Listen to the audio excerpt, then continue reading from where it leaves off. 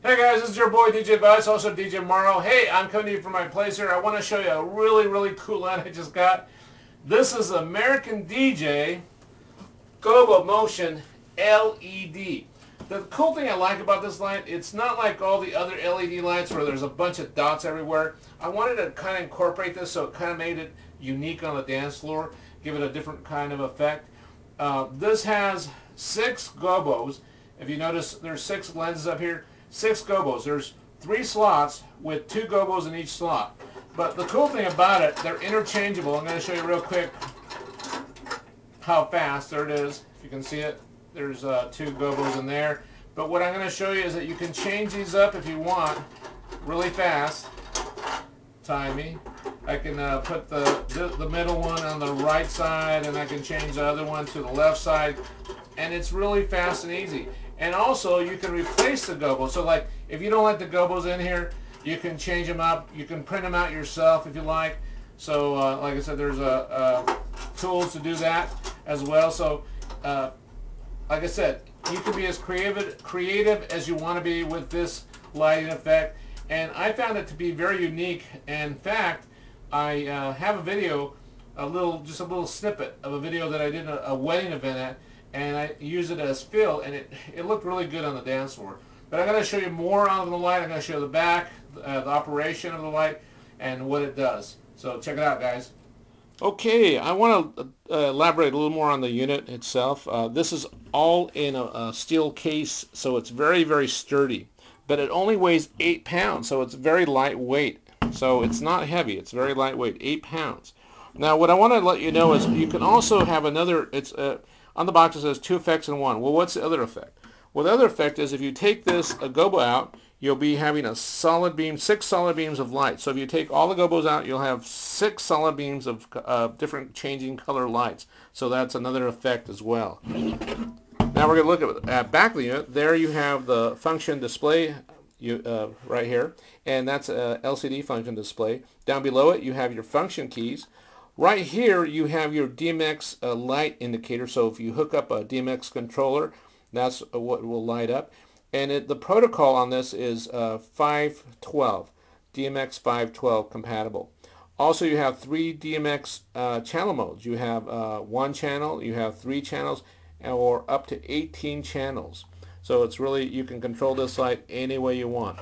Another feature here is the UC3 controller, which is not included, but it's really I'm going to say if you're not using DMX, you might want to invest in that because it's not that expensive for one of these remote controls.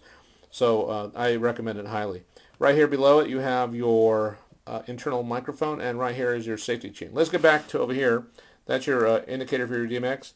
Down below it is your master light indicator. If you want to make this master, it'll light up as a master. And this is your slave light indicator, so you want to make it the slave. And down below that you have your sound sensitivity light indicator. Right over here you have your power input and your power output. So if you want to daisy chain up to 9 of these, you can from here. And right here you have your DMX in and DMX out. Okay guys, we're going to plug it in and we're going to basically address the functions. Okay, we have it plugged in. I just want to show you the default. This is Show 0, which is actually a program. It has up to 9 built-in programs in this light for sound active mode, and they're really cool programs. I'm just going to show you briefly so you can kind of see. That's kind of a fading color effect, but I'm going to just go scroll through these at the same time. You can see it on the camera. That's program 1 or show 1. That's show 2. That's show 3. In sound active mode it's even better. Show 4, show 5, show 6, and we're in a lit room. If you can see my shadow in the background there. Show 7, and finally show 8, and then we're back to show 0, which is actually a program, and that's more of a fade program.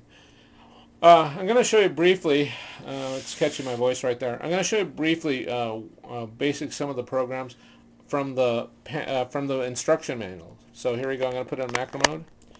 you have a lot of control with this light. And I'm going to pan real close so you can kind of see. Look at all the control you have in this light. There's a lot of control with this light. Check it out. So if you have a DMX controller, if you have DMX software, I mean, it's really left to your imagination what you can do with this light. Now, like I said, you can change the gobos, or also you can take these out. So let's take these out so we can have a solid color. And they're really easy to take out. Just unscrew them. Check it out. Put it back.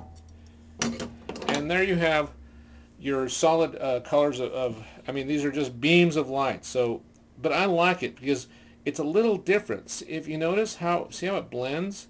Now I have it on sound active mode, so I'm gonna hit the table. And that's just on one of the show modes. That's 2. But check it out. Really, I just like it because it's very different. That's your solid effect, or your solid beam effect. Now, yes, there's a little shadow on the side, but I kind of like it. I kind of think it looks cool. I kind of like that whole thing. And the farther you get, the better it looks. I'm going to say up to 100 feet, it looks cool. Right now we're 4 feet. I know, actually less than 2 feet from the partition wall. But it's a really, really cool effect. So guys, enough said. We're going to see it in sound active mode. Okay guys, I'm back. I have actually 2 units hooked up. Actually different units. I have the American DJ Fusion Bar FX Bar 5 up on top. And I have the American DJ Gobo Motion on the bottom.